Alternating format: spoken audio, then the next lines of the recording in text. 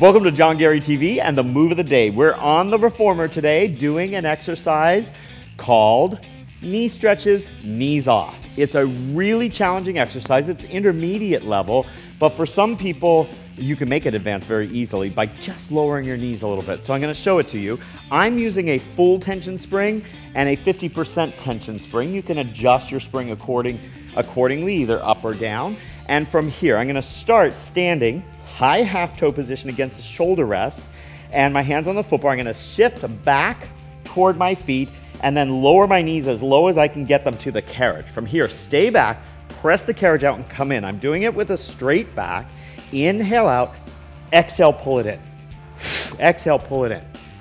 The emphasis is on bringing it in without losing the spine position. It's a super challenging exercise, but really fun to do. That's the move of the day, and I'm John Gary. Thanks for joining me on John Gary TV.